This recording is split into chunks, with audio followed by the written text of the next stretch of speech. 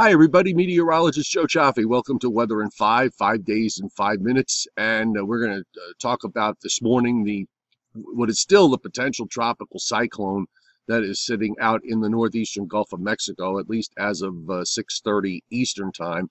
The Hurricane Center is anticipating that this will become a tropical depression shortly. They're just waiting for for sunrise so they can take a look at the first visible satellite views to see if we've got a well-defined circulation. More than likely, it will get there at some point today and probably strengthen at least into a tropical storm. So this is what we're seeing with respect to their particular forecast, and the system is drifting westward very, very slowly. Top winds as of 6 this morning, 30 miles an hour. Forecast to become a tropical storm sometime tonight, and forecast to become a hurricane sometime late Friday night, early Saturday morning as it makes the turn up into the Louisiana coastline. It will not have a whole lot of time to strengthen here because of its proximity to the coastline.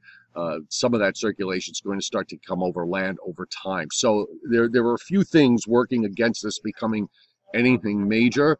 The one thing that I would be cautious of is if a more westerly track were to develop, and the threat would be further to the west. The watches go from Boothville in southeast Louisiana all the way to the other side into the southwest corner to the Texas state line. So we'll see what they do with this later today. Here's what it looks like on the satellite, and it still has that sort of east-west orientation to it.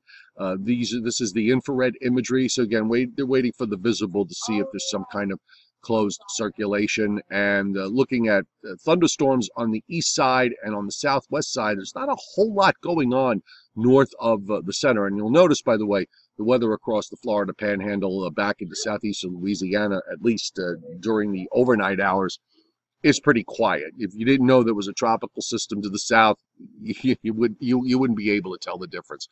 All right, so here's where we're going with this on the GFS, which pretty much keeps it up as a tropical storm as it moves it inland into southeast Louisiana. This track is a little further to the east than some of the other runs. It is responding to an upper high to the north. So here's what it looks like on the upper air. So you've got the jet stream to the north dipping down into the eastern part of the United States. So that's our shortwave trough that's possibly going to trigger off some thunderstorms today.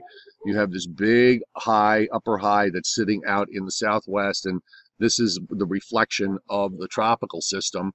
So what winds up happening is that little trough bypasses it, and you're squeezing the system in between two upper highs by the time we get to Saturday night and Sunday. You've got one upper high here.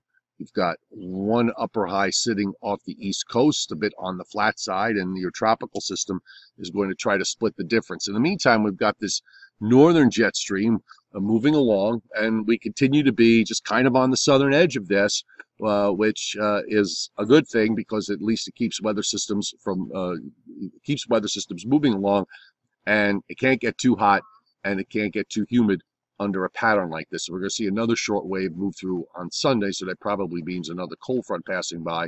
And then going into next week, we're still kind of on the edge of this here. So yeah, it'll probably get very warm to borderline hot, but it won't get too hot, nor will it get too humid. So coming back to what we're expecting for today, the models are generating some showers and thunderstorms here late in the afternoon into tonight. Actually, you'll probably see some showers and storms start to bubble up on the radar later this morning into this afternoon in clusters, and then maybe a solid line will come through later in the day as the front approaches and moves on through. Friday, maybe a lingering shower or storm. Otherwise, we'll probably have clouds and some sun. Saturday looks good. Weak cold front coming through here. Sunday morning, you can see it. There's very little weather with it. So it might give us a little bit of shot of lower humidity. And of course, you see what represents the tropical system kind of churning away there in the Gulf states and moving northward. So the bottom line for us is We've got a little bit of rough weather later today. The Storm Prediction Center has marginal risk into western New Jersey down into the Delmarva Peninsula, slight risk across much of Pennsylvania, upstate and western New York, west of the Catskills, where I am. I'm in the Alleghenies right now, and marginal risk down into Virginia, North Carolina, Tennessee, and Kentucky. So keep an eye to the sky as far as thunderstorms are concerned. We'll keep you abreast of the latest goings on with the system in the Gulf of Mexico that's likely to become a tropical depression or a tropical storm later today, in which case it will be named Barry. All right, have a great day. I've been on vacation this week. Both have been sporadic because the signal here is almost non-existent. There were just a couple of spots where you could actually get a signal, and I'm out here at this hour of the morning to just try to do a quick live stream. So you just watch for stuff during the day. I'll try and post when I can, and we'll see you later. Thanks for being here on Weather at 5. And by the way, you can always go on the app. You can download my free weather app by going to Google Play or to the App Store. Meteorologist Joe Cioffi, or just plain old Joe Cioffi. Have a great day.